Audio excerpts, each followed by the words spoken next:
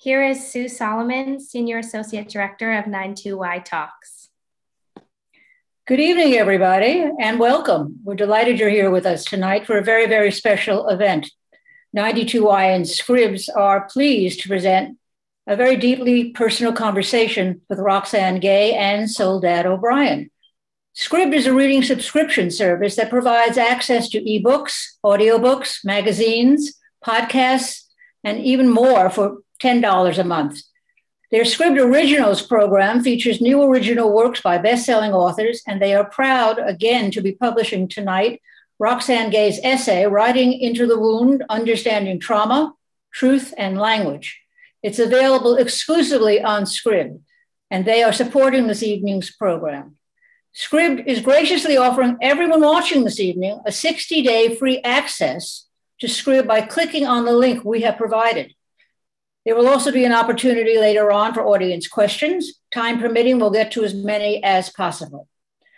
Our moderator tonight is a multiple award-winning documentarian, journalist, and author who founded Soledad O'Brien Productions, a multi-platform media production company. The anchor and producer of Hearst TV political magazine, Matter of Fact, with Soledad O'Brien. She's also a correspondent for HBO's Real Sports. Joining her is one of the finest authors and cultural critics of her generation. A best-selling author, she's a contributing opinion writer for the New York Times and has just launched the Audacious Book Club and a newsletter, The Audacity. 92Y and Scribd are pleased to present, again for a deeply personal conversation, Soledad O'Brien and Roxane Gay. Thank you, Sue. So before we begin, I need to let everybody know that I'm just a big, giant Roxane Gay fan. So this is going to be literally 1 hour of me fangirling out on Roxane Gay, who I think is brilliant and funny and just amazing. I got to know Roxane through Twitter, I think, because, and when you think writers, you don't think writers of interesting and funny tweets, but that's really how I got to know Roxane. And so I guess I'll start there, Roxane, which is, talk to me a little bit about your writing, but on social media, because you're funny, you're witty, you're sassy, you have a nemesis, which I think is amazing. And you're, and there's so many things that I got to know about you as like a human being just through Twitter, which is pretty unusual. So let's start there and then we'll get into writing in the macro. Sure. Well, I'm a fan of yours as well. So thank you for doing this, Soledad. I've been on Twitter for many years now. I think I've been on Twitter since 2007. And I first joined Twitter because I was in graduate school and I was living in Hancock, Michigan. And it is a town of 4,000 people, 4,000 white people. And so I wanted to feel connected to the writing community and the world. And I felt like maybe this might be a big, cool thing to try. And I also really enjoyed the constraint of 140 characters. So early on, it was just like this idea that I could be at a cocktail party, but in my pajamas. And I could, I had to really start to think about the economy of language. And that was really exciting because, you had to frame things. The door's ringing. You have to frame things as, as efficiently as you can. And so that really got me into thinking about language and how can I sort of offer a response to whatever in the most efficient way. And over the years, my following has grown, and that's been interesting and strange and unexpected, but I just enjoy it. And in many ways, I still think that I have like 200 followers and I forget. And then there are these very clear reminders that I have far more than 200 followers. So it's an adjustment because when you have a few number of followers, you can kind of say whatever you want and it's really low stakes. But now it seems like no matter what I say, there's going to be someone who objects to it. And I'm learning to not care. And that's really hard for me because like most people, I want to be liked. And so I struggle with not caring. And so it's a balancing act. Being a writer seems like a bad career choice if you want to be liked. I mean, it's a terrible career choice. I did not plan this well, but I also never thought that writing was going to be a career. I always took myself seriously as a writer, and I always wanted to be a writer, but I never for 1 second thought that I would be able to make a living as a writer. And I think that's a healthy way to go about it, because it takes many, many years to get to that place, and very few writers do. And even the writers who do generally have day jobs in academia teaching for health insurance and things like that. So it is one of those things where I am very surprised every single day that this is my life, but it's also really challenging because I have thoughts and opinions and I love sharing them. And people have feedback. And I have no problem with critical engagement. I think it's healthy. I think it's great. But there's a difference between critical engagement and the sort of unfiltered thoughts of hundreds of thousands of people who each want something different from my writing, while I can only give what I intend to give through the work. So that too is a balancing act. And only half of them have actually accurately read what you wrote in the first one. I can't tell you the number of people who respond to my work, and I can tell they have not read it. They have not even clicked on the link. They are reading either the comments below the link, or they're reading the subject or the title of the piece. And they may have they know what the subject is, and they just have thoughts about immigration. And so they respond to that really broadly, but then they frame it in the context of me. It's wild. It is so wild. Never has there been a medium where so many people read so little, but have so much to say.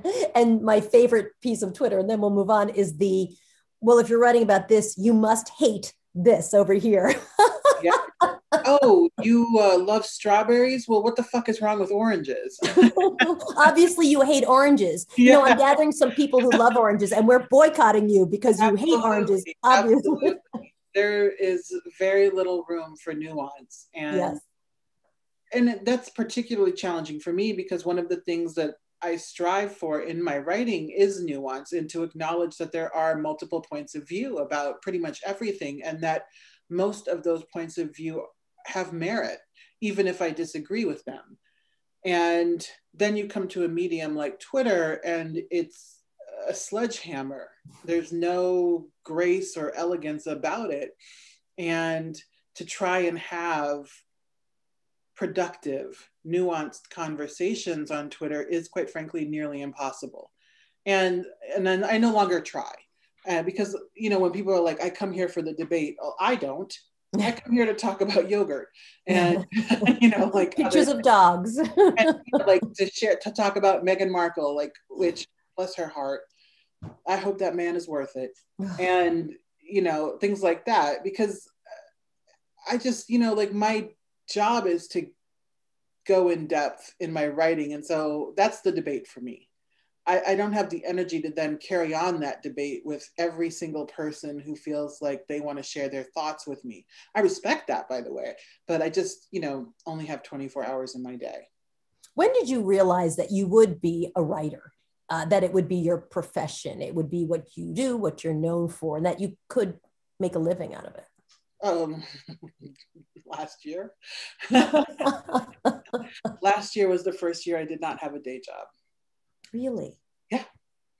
I kept my day job all the way through because of health insurance mostly. And then I got to join the Writers Guild. And so now I got health insurance through that. And then I got married. So now I don't have to worry about it because my wife has a job. So it was really last year. And I still wonder if I've made the right decision. And I still entertain offers from universities, because there's something very appealing about having an institutional home and that sort of safety net of a day job, which I highly, highly encourage every writer to have, because writing is fickle. Like, you know, I might be having a good year this year, but I don't know what's going to happen next year or the year after that. it's not one of those things in general, unless you're one of the very famous writers who can steadily count on everything they do being successful. When you're writing, are you solving for something? Are you thinking of the audience? Walk us through the process a little bit. I mean, the only thing I really hear about writing, and I knock out op-eds, I'll do articles, short essays, but I'm not a writer. I'm a TV writer, which is really not a writer. But I always wonder how your process is around, I think of an idea. It's like, it's almost like composers. I always wonder, like, you start with the piano, or is it you hear something else, the harmony in your head, and then you kind of build around it? How do you think about it? It depends, but in general, I am trying to find the answers to a question through my writing. I don't even necessarily know the answer, but my work is showing the math of how I get to the response, to the answer. And it's very inquiry based, and a lot of the work is exploring the different alternatives and the different options and the different opinions out there, and then coming to a conclusion. And I don't even always get to a conclusion. Sometimes it's ambiguous, and there is no definitive answer, but that's interesting as well. So a lot of it is just trying to answer questions. And I really enjoy that. That process of inquiry, but showing the inquiry instead of simply saying, here are my conclusions, without showing the math. You write a lot about trauma, and you write a lot about yourself. It would make me think that maybe you're the kind of person who likes to talk about herself and likes people to know a lot about yourself. But most writers I know are actually almost sometimes painfully shy and actually don't want to share anything. And again, it's this weird contradiction, like, oh my gosh, then why are you writing about this thing that's so personal? Sue, when she introduced us, said it's going to be a deeply personal conversation. And so I'm curious, yeah, exactly. And we're delivering that for Sue. So I'm curious, if you feel like you have to open yourself up and give yourself to a world that you hope, once you send that something off to be published, understands it, gets it, cares, loves you in spite of it, loves you for it. Well, I'm actually very shy, and I am very private. I never really thought I would ever write about myself for a number of reasons. One, I did not think I was that interesting. And I also was afraid of my people in my personal life knowing too much about me, which I know sounds strange, but I had not told my parents what had happened to me and when I was 12. And so I just always thought, okay, I'm going to write, but I'm going to write about other people and other things. And then I found that sometimes things from my personal life are relevant to whatever it is I'm writing about. And there's nothing wrong with sharing that. And so I just have firm boundaries over what I will and will not share. And I try to be judicious about what I share from my life and to make sure that there is a relevance to it. And that it's not just, here's everything about me. Because you have to always, I think, at least for me, I have to hold certain things just for me, for my friends, for my family. If you give too much of yourself, then you are not left with very much.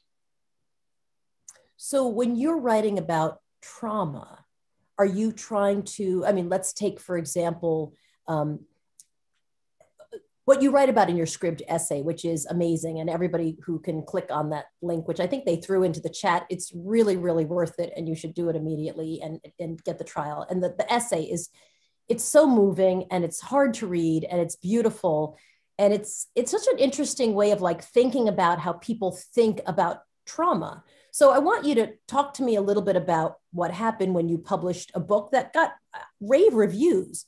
But the aftermath of that's not even the aftermath, that's not the right word, the during of it was so weird. And I remember watching it unfold because I'd see some of these interviews and the whole thing just kind of went sideways.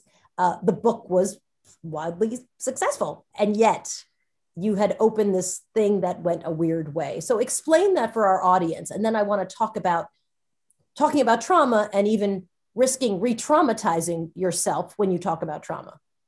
Sure. When I published Hunger, I knew that there would be some challenging media because people really are ill-equipped to talk about fatness. And people tend to be really awkward about it because they're uncomfortable with fatness. And so I thought I was prepared, but then journalists really outdid themselves to be terrible in asking not only intrusive questions, which I expected and which comes with the territory when you write a memoir, but simply offensive questions, ignorant questions, questions that demonstrated that either they only read the first few chapters of the book or they did not understand what they read. And that was incredibly disappointing. It was incredibly painful to have spent so much energy and put so much of myself into this book. It was just really painful. I mean, there's no easy way to say it. And, you know, like when people that you previously looked up to absolutely disappoint you in the ways that, you know, so I did a Fresh Air interview and I was really excited, and my father was excited because he loves fresh air. And Terry Gross was clearly uncomfortable and did not know how to handle, like she was personally just shocked by fatness and the realities of my life and did not know how to move beyond that shock in her conversation with me. And so at the end of that interview, I actually thought, oh, there's no way they're going to air this because it was such a disaster. But they have really good editors because they managed to put together a coherent interview. But at one point during the conversation, she said, so describe your body to me. And I was like, girl, what? What the fuck? So I said, I'm tall. And she said, well, what else would you say about your body? And I said, well, I'm very tall, because I didn't want to give her what she wanted. I think she assumed that I would respond with a lot of self-loathing. And, you know, I'm a person, I have dignity, and I am not merely my body. And for her to not be able to grapple with that and see me as a human being was one of the more surprising and frustrating experiences that I've had with the media.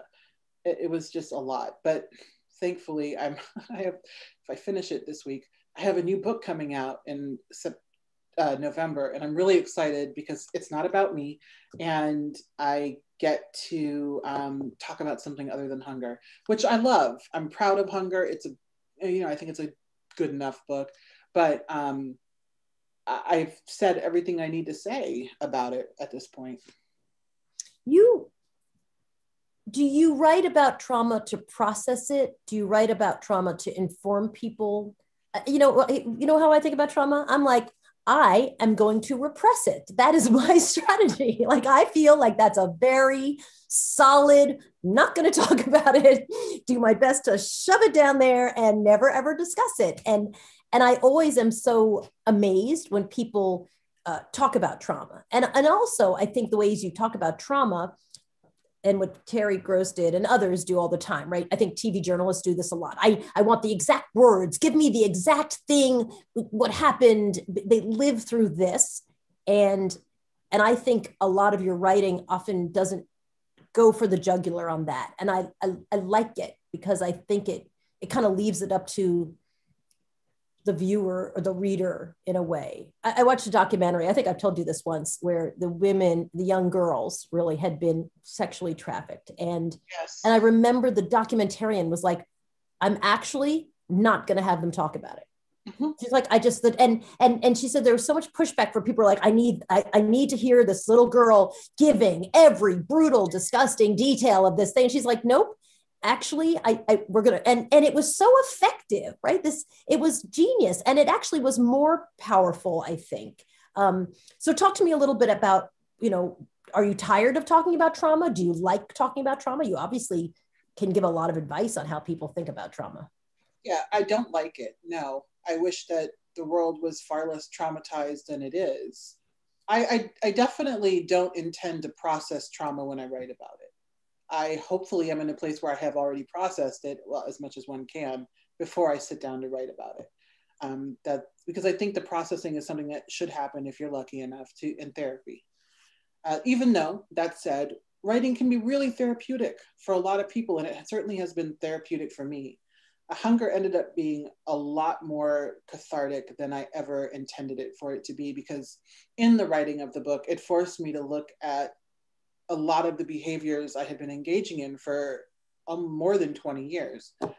And so then I had to ask myself, are these behaviors serving me? Or am I really just, my own worst enemy? Am I really hampering myself in ways that are not useful anymore because I'm an adult and I have better tools now to cope with trauma? And that put me in a position to make some decisions that I would have never made had I not written the book. And so I was really grateful for that. And it ended up just being a pleasant side effect. And, the thing is, I think that however people come to writing about trauma is fine. You just have to make sure that you're protecting yourself. And that's why when you told me that story about the filmmaker who chose not to have the young women sharing their stories, that meant a lot to me, because, people tend to think you have to detail every horror of a trauma, and you don't. In fact, in one of the reviews of Bad Feminist, I had written an essay in Bad Feminist called What We Hunger For. And that was ultimately the inspiration for Hunger. And I wrote about my assault, but I didn't go into any detail about it because, I just thought, do the details actually matter, or does just saying what happened matter? And I felt like just saying what happened was what mattered most. And one of the reviewers, and this review has been talked about in the media a lot lately because the author has a novel out right now, she said that, well, A, she hates my writing, and B, Sorry. 7 years later, that shit is fresh as a daisy. She threw the book across the room when I said that I was not going to go into detail about my assault. And I was like, wow.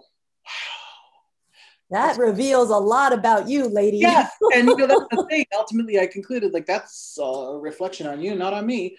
And, it's a choice that not everyone is going to understand, but sometimes it's enough to say, this thing happened to me. Our imaginations, quite frankly, are going to fill in the blanks, and not even nearly as bad as that trauma was.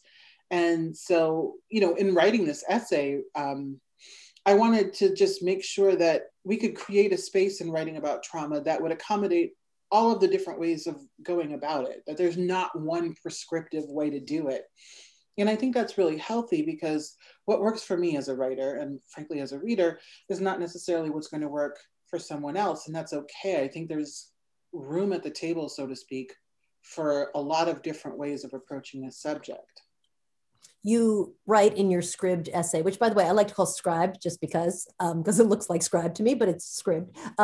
Your essay that about teaching this class, and it sounded so interesting, and it sounded so life-giving. Like, sometimes people describe teaching youngish people that, as a drag or exhausting, but it just seemed like even the process of getting to select who would come into your class was fascinating. The topic was writing about trauma, and you were very picky. I mean, obviously you couldn't take that many students, but you said no practitioners can come in. So tell me why you made that cut, and then what kind of a class did you assemble? How did it turn out?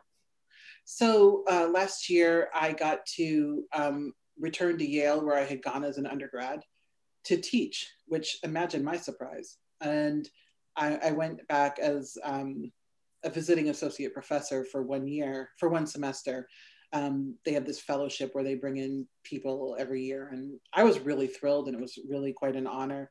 And when they asked me what I wanted to do, I said, I think I would love to teach a writing workshop on writing trauma, because so many people are trying to do it. And I think a lot of people are looking for guidance. Like, how do I do this? And not only how do I do it, but how do I do it well? And how do I do it ethically? And so they told me that there was going to be a lot of demand for the class, which I thought was wild. And I was like, I think you're overestimating. Literally, people in the chat are like, I wish I'd gone to the class. And so I had to create a little application process. And I would say maybe 10 or 15 of the people who applied were practitioners who wanted to figure out how they could help their patients therapists, mental health practitioners, how they could help their patients process their trauma through writing, which I think is wonderful. But that's not what my class was about, because I'm actually not a mental health professional. And it's so important to understand that distinction so that you don't do damage. And so I was just looking for students who had just interesting reasons for wanting to take the class, who had interesting backgrounds. They did not need to have writing experience. One of the students had never written before, creative writing, and he was really phenomenal. And I've actually gone on to publish three of the students in the class. They were just so good. And so it just put together this really wonderful mix of students. And one of the key questions I asked is, what is a book on trauma that you really admire, or your favorite book on writing trauma? And I think I put like a little parenthetical about, I mean, as favorite as something like this can be. And, you know, a lot of people put books you might expect, like I Know Why the Caged Bird Sings, which is a lovely, lovely book, but there's so much more out there. And so I was looking for people who had read beyond that. And those were many of the students who ended up in the class. And I also believe in inclusion, and sometimes you have to be deliberate about it. So I wanted to make sure there was a good gender balance. I wanted to make sure that there was a good, you know, like that students of color were prioritized. And so it ended up being 14 students of color and 13 students of color and 3 white students. And I think that's very healthy. So how do you create a space?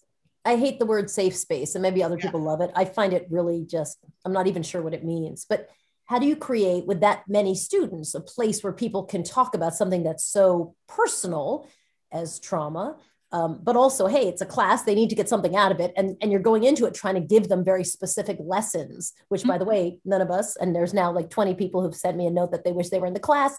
So maybe you can give us some of the takeaways of how do you think about writing about trauma as well? Yeah, for sure. You know, one of the things that I told my students early on in the semester is that I cannot guarantee your safety, and you need to understand that. But if there's anything that makes you feel unsafe, and if there's anything you anticipate making you feel unsafe as you look at the readings, because for once I did my whole syllabus up front. I knew what I was going to do. I had the entire thing so that they would know what was coming up. I wanted them to be really prepared. And I don't use trigger warnings in my classes, but I do believe in preparation. So my students are always going to know what's coming and what to expect from a reading. So I just told them that. And one student did want an accommodation, and I was more than happy to provide it for them. And so we just proceeded like that. And I also tried to cultivate an environment of inclusion and mutual respect. And so when we workshopped, we were going to listen to each other, and we were not going to judge each other's choices as they were conveyed through their writing. And we were going to be critical of each other, but in constructive ways. And we were going to hold space for each other if things got difficult. And it ended up working out. I mean, these students were phenomenal. I just cannot say enough about these kids. And people always ask me, do I prefer teaching undergrad or grad? And I'll tell you what, I choose undergrads every time. They are the best. They're so smart, and they're so energetic, and they're willing to learn, and they're willing to take risks. They have a little cockiness about them that, you know what, I respect that, young blood. So it ended up being a great experience. And, you know, the key things that we talked about are, what are the most effective ways to write about trauma without traumatizing yourself or re-traumatizing yourself or the reader? How do we write about the trauma of others without co-opting their stories and cannibalizing their stories? How do we not cannibalize ourselves? How do we proceed in writing about trauma and recognizing that trauma is not the only thing that we have to offer the world? Because a lot of times, anyone who's marginalized, people expect us to only write about trauma when we have all kinds of things that we can write about. One woman wrote about environmental trauma, which I had never even thought about. And she's right. We are actually dealing with a lot of environmental crises. And there is a real trauma in knowing that if we do not change our behaviors, this planet is not long for this universe. So it was just great to watch them grappling with these questions and introducing new questions. And it was a memorable class. And I must say, those students worked their asses off. Normally when you're working with undergrads, with all students, you assign a lot of homework and not everyone's going to do the homework. These kids did every reading, and I assigned more reading than you can do. And they were like, yep, on page 371, the 10th reading of the day. And I was just like, listen, nerds, you need to go fucking party and stop doing your homework and just be 21, man.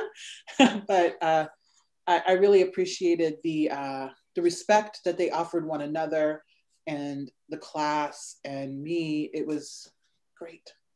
What was on your reading list off the top of your head? And give us a couple of things. If you're going to write about trauma, maybe not obviously the entire semester in 3 seconds, but give me a couple of pointers, because I get a lot of questions. I see it in the chat of people kind of trying to figure it out. But start with the syllabus. Yes, the books we read are in the essay Writing into the Wound. So check it out. And just click on that link and you will be getting Scribd for 60 days. Possessing the Secret of Joy by Alice Walker. Disgrace by J.M. Cutsey. The Chronology of Water by Lydia Yuknovich.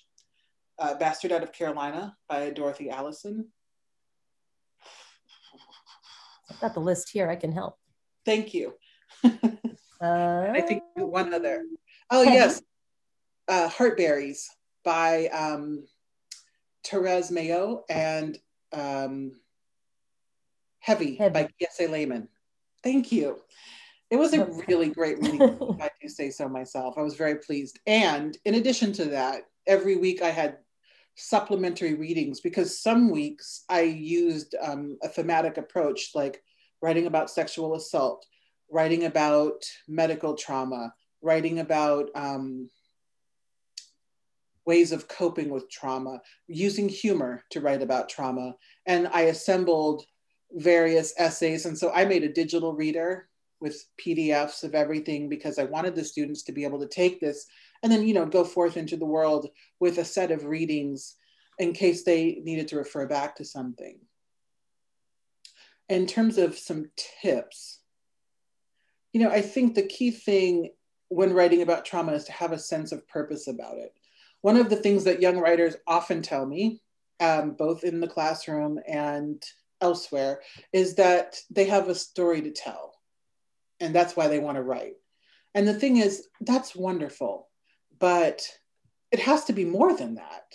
Like, everyone has a story to tell. Just because you experience trauma does not make it inherently interesting. And so I think it's really important for people to have a clear sense of purpose that goes beyond this thing happened to me. Otherwise, you're writing for yourself, which is fine, but you're not also considering what it means to write for an audience. I think it's important to think about how you write about trauma, because some people choose to be explicit and to be very detailed and open about what happened, and some people write around it. And there are great reasons for both, but you need to be clear on what you want the reader to take away from your piece and which strategy, being explicit or not, is going to help you best achieve that.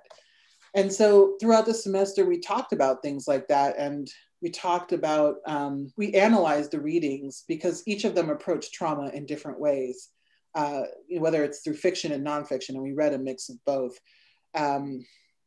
And we got a lot out of it. It was really a worthwhile endeavor.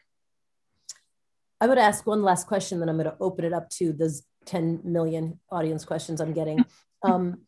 And someone said they would like to have the list that we just read. This is being taped, so you'll have an opportunity to either listen to it, but also maybe we can throw it up and post it. And it's also in the Scribd link as well. And then someone is saying, do Roxane's masterclass, which is also a really good recommendation. I feel like we're in a moment now of collective trauma. And I remember when the George Floyd video came out, And I spent a lot of time on Twitter. And I remember looking at it and thinking, like, I'm not sure I can retweet this. Like, I literally feel like I am going to, it's so upsetting to me.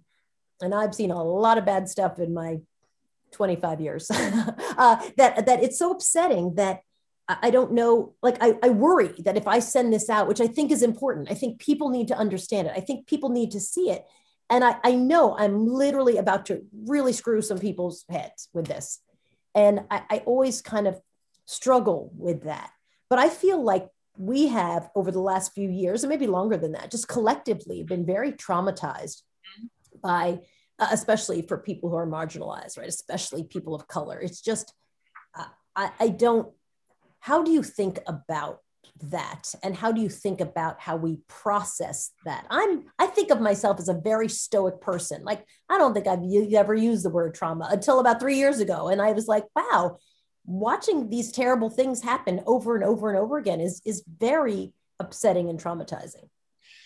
Yes, at the end of the essay, I write about the collective trauma that we've definitely endured, at least most of us, since Donald Trump was elected.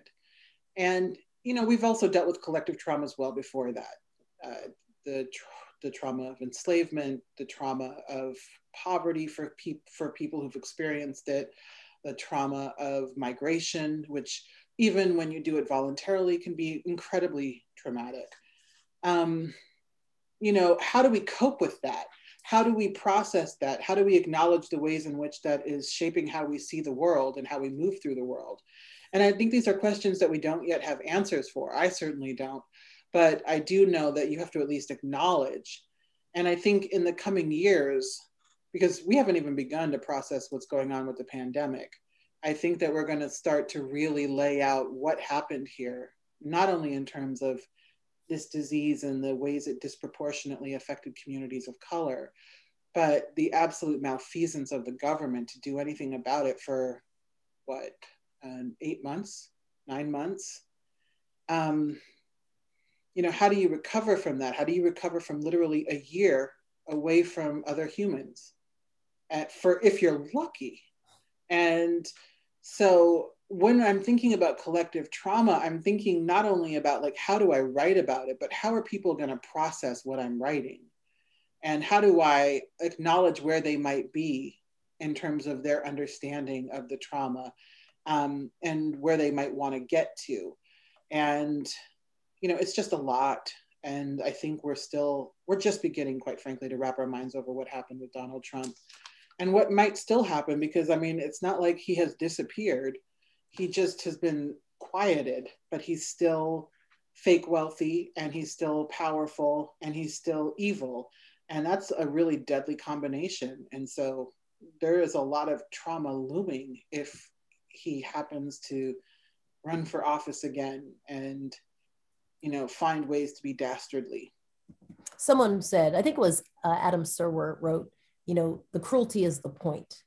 And it made me feel badly about my neighbors, right? Like, you think you're all in the same boat together and you have disagreements and whatever, but for the most part, like, you're cheering for Team America. And it was one of the few times that I was like, wow,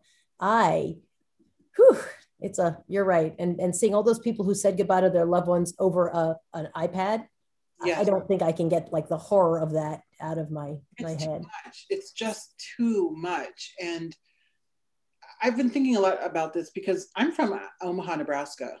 And so I grew up around a lot of Republicans, and I grew up with this idea that we may disagree politically, but we still respect each other as humans. Like, Nebraskans in particular are very invested in this idea of the good conservative. And, you know, it's easy to buy into that myth until that myth starts to harm you.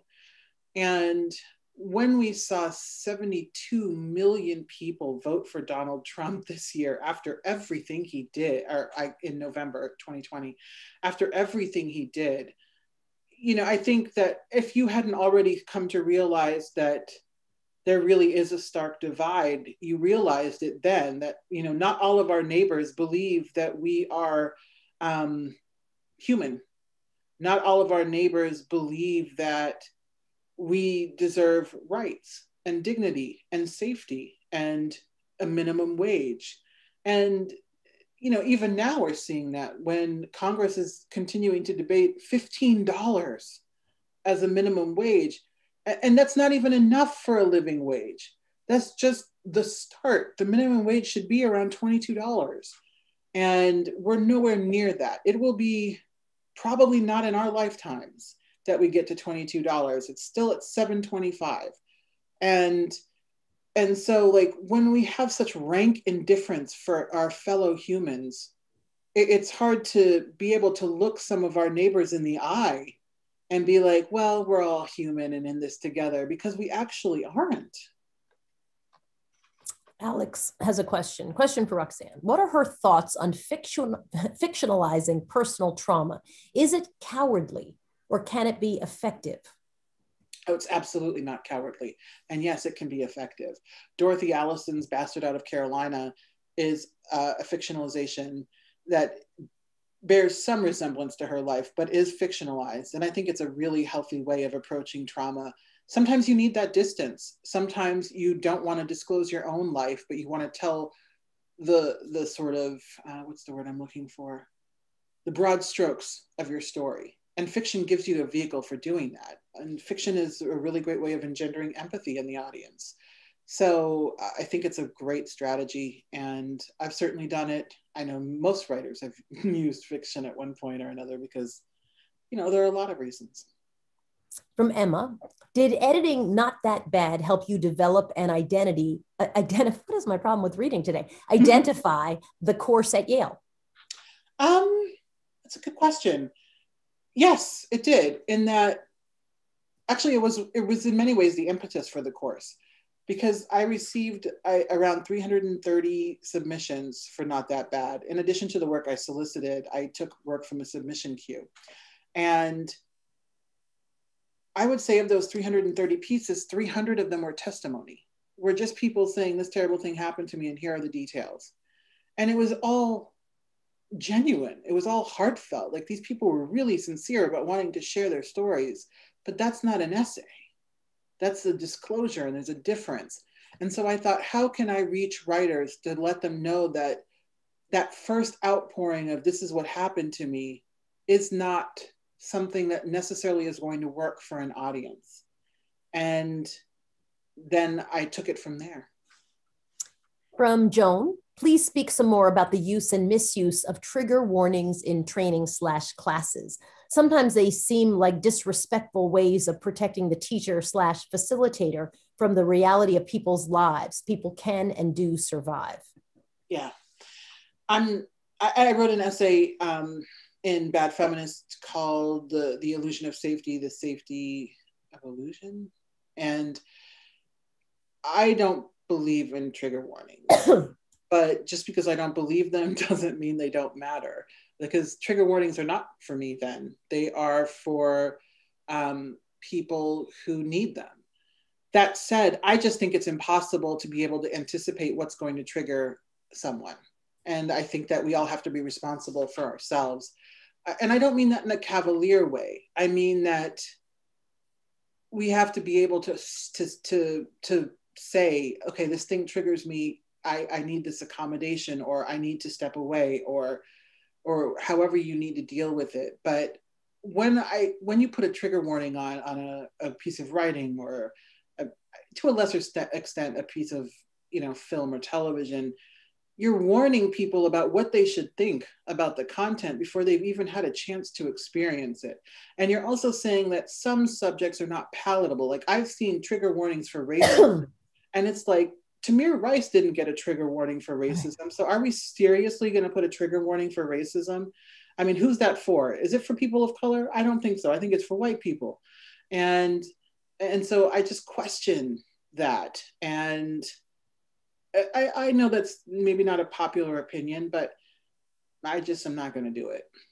But that said, I don't judge you if you prefer trigger warnings. I think that's an entirely reasonable thing to want as well. So I'm a Libra. I'm always going to see both sides of everything.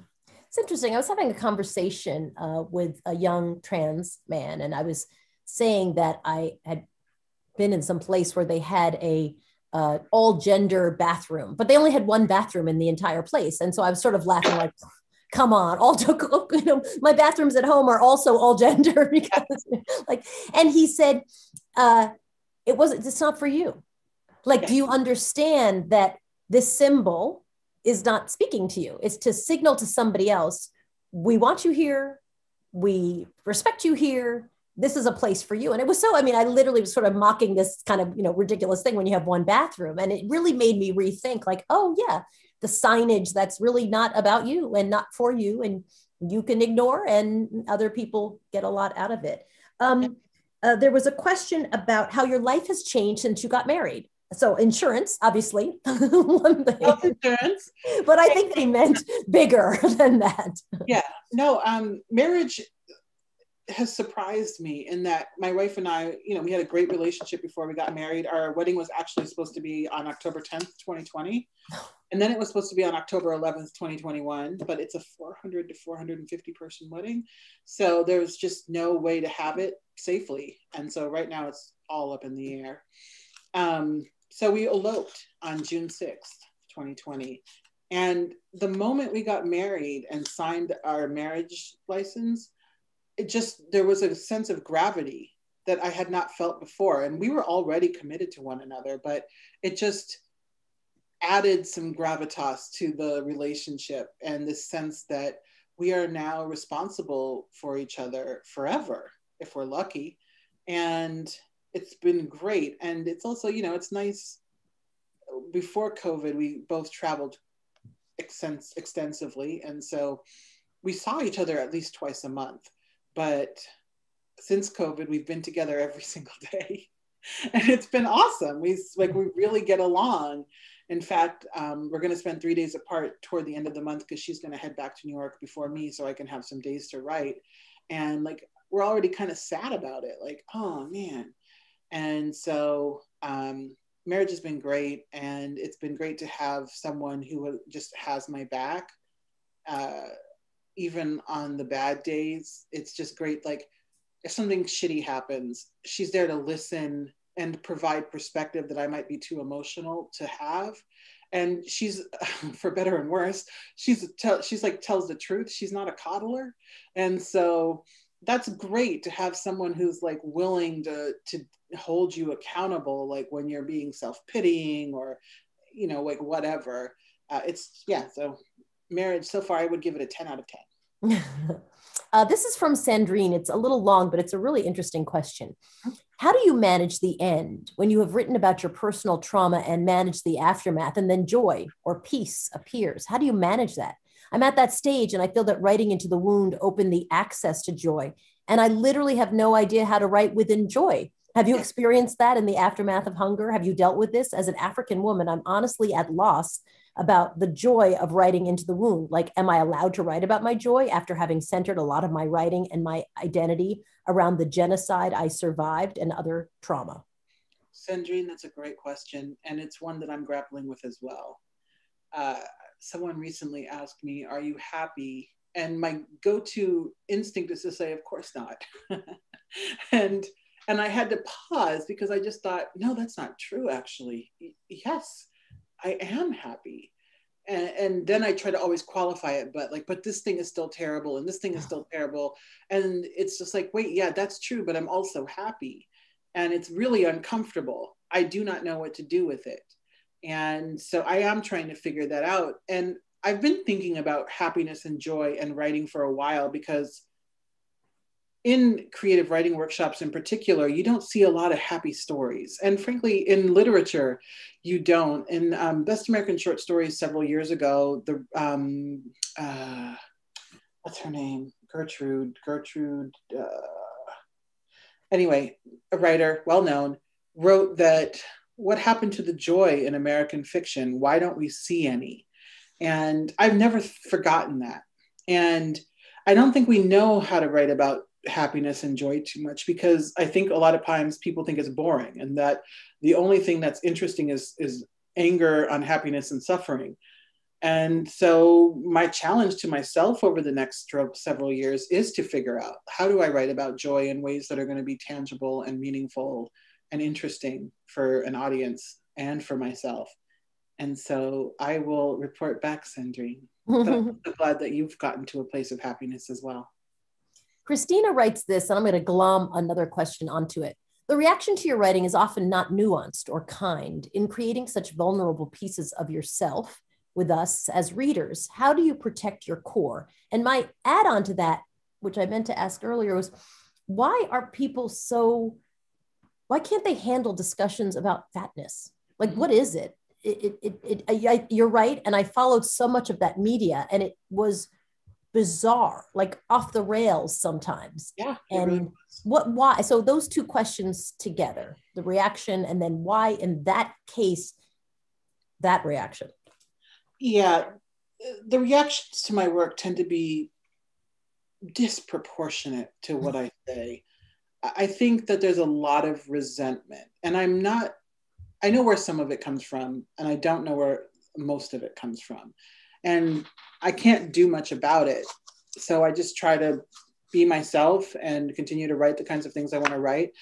And it's boundaries that allow me to be able to handle it, because I only put stuff into the world that I'm comfortable, like, with people discussing and doing whatever with. And you know, not every day is easy, but it is, you know, like something I can generally handle. And I just try to take it with a grain of salt. Like, when I've written the book or the essay or the short story or whatever, my work is actually done. I don't have to engage with my critics. That's not for me. Criticism is actually not for the writer. Criticism is for other readers. And I always try to give myself that perspective after I, you know, sit in my feelings about reviews and stuff. I will say, with maybe two exceptions, reviews of my work have, whether they were positive or negative, not negative, that's not a fair word, critical, they've actually been really good. And I appreciate the critical engagement with my work, even if I don't agree with the reviews. Most people have, in the professional realm, have done a really wonderful job engaging with my work. And the critiques are always, after I've had time to cry about it, really fair. So that's fine. It's the sort of secondary market of criticism that really is a horrible place. And so I actually try not to read it. I don't need to know what, like, Joe 2121 thinks about my work. Like, it's fine. Like, it's not for me. That's for him. It's for him to, like, sort of stunt around to his little friends, whatever. In terms of fatness, people are really just uncomfortable about fatness. Why? Because they don't want to be fat, because they know how they treat fat people. It's all grounded in, like, this is one of those phobias that's truly grounded in fear. And this country has done the world, in fact, but especially the United States, has done a really good job in pathologizing fatness and making it seem like fat people are the thing that is a drain on the medical system, when in fact the lack of health insurance for everyone is the drain on the health system. You know, everyone lives in a body. And Sonia Renee Taylor wrote a book called The Body Is Not an Apology. And it's an incredible book. And one of the things she writes about in the book is that we actually don't owe anyone good health. You know, like, because people are always like, fatness is unhealthy. First of all, no. But second of all, so what if it is? Like, there's nothing in the social contract that says we owe one another perfect health.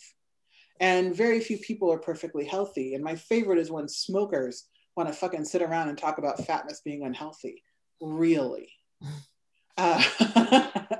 And so it's just one of those things. And because people in general deride fatness, they think that fat phobia is okay and culturally acceptable. And there's all kinds of reinforcement from popular culture, where fat people are humiliated time and time again, to the news, where you see this phenomenon of the headless fat person, where they do stories on fat people, and it's just this mass of fat people walking without heads. And so they're these disembodied and therefore inhuman creatures that don't deserve any fairness or dignity, to, you know, the medical establishment that is very reluctant to treat fat people. And there are many gynecologists who will not treat fat people.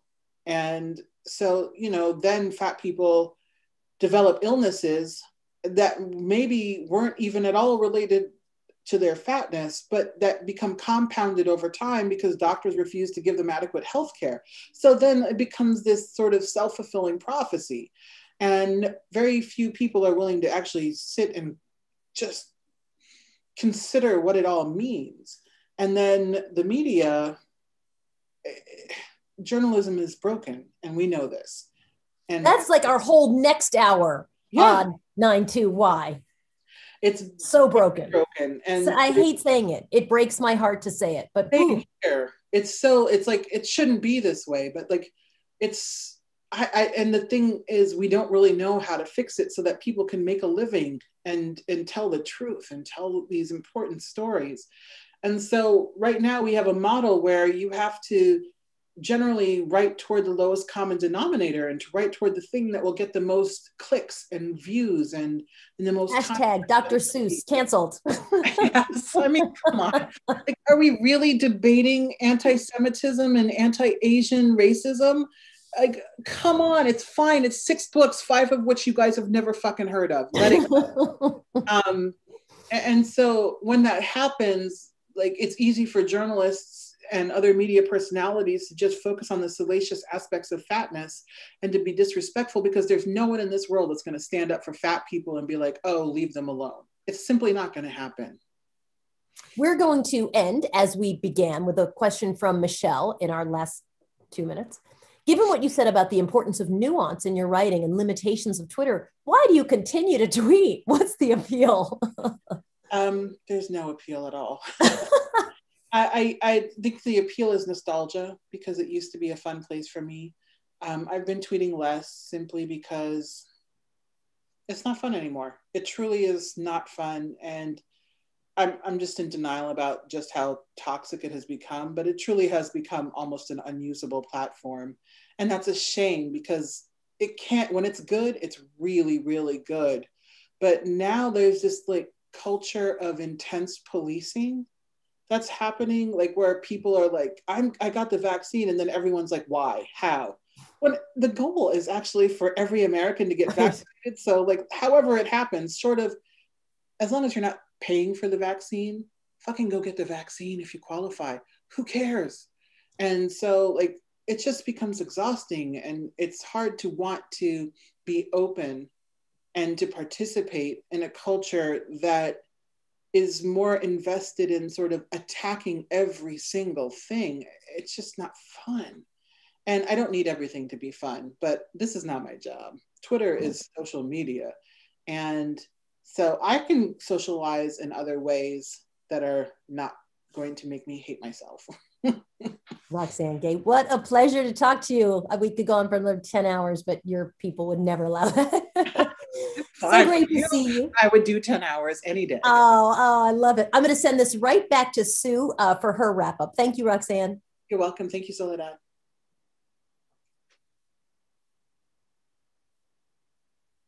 Oh.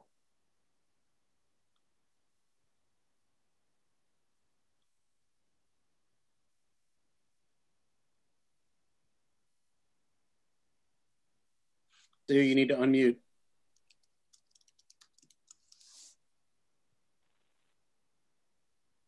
There we go.